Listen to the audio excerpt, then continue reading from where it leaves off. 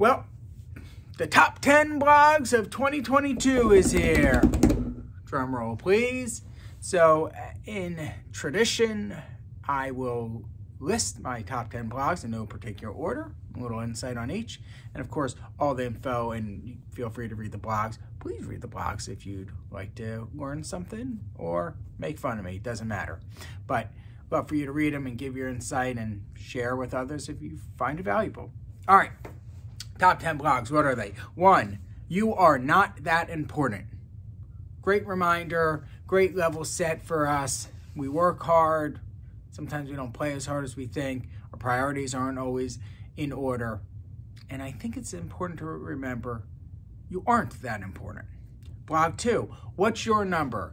Most likely and frequent question I get is, how much money do I need to retire?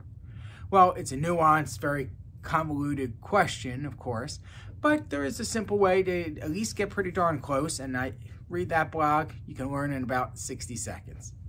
Mac and cheese. How do past experiences affect your current decisions, especially with finances? I still can't eat mac and cheese to this day, thanks Dan Krantz, when I ate at your house when I was probably 7 years old and threw up mac and cheese everywhere. And to this day, it affects my decisions. What's affecting your financial decisions? Next, the great change. Number 4 was the great change. Love this one. Probably the biggest insight I got from this year is it was a year of change across the board. I haven't seen as much drastic change in people's lives as I had in this calendar year. Were you one of them? Give a read. Next, the reverse budget.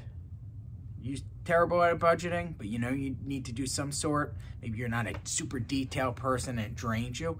Try the reverse budget. It's probably the thing I heard most from people is, hey, I love that reverse budget blog. Teach it to all my clients when relevant and teaching it to you here now. So give a read if you like. Next, investment strategy. Did you go through this year and just wing it? You just throwing in some sort of target date fund? Successful investment philosophy revolves around having one and having an investment strategy. Learn about ours, learn about the tricks and tips you need to figure out what yours is, and hopefully it helps. Midterm and markets.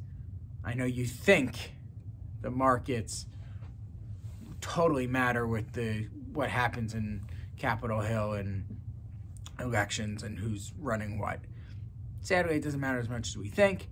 That said, there are trends and misnomers that I like to point out in this lovely blog.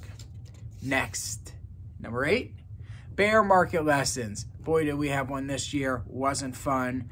Seemed to be never ending. Still going on. Although I do believe there is an end in sight. That said, what can we learn? What can we learn from any instance that we're going through?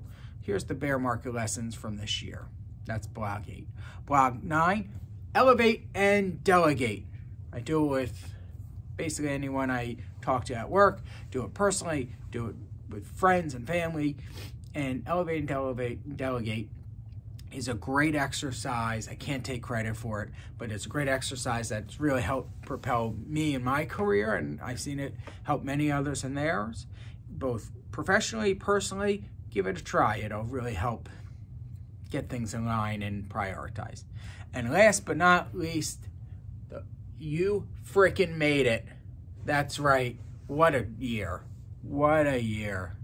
Kicked us while we were down. We had runaway inflation, interest rates going to the moon, the market's getting crushed on basically every sector imaginable. But you made it. And what does the future have in store? That's the key. So those are the top 10 blogs of the year. Hopefully you've read them all. If not, go read them now with this lovely time off. Appreciate you all. Thank you for watching. Thank you for reading. And thank you for being awesome. As always, stay wealthy, healthy, and happy. I'm Andrew Rosen, president of Diversified. Happy New Year.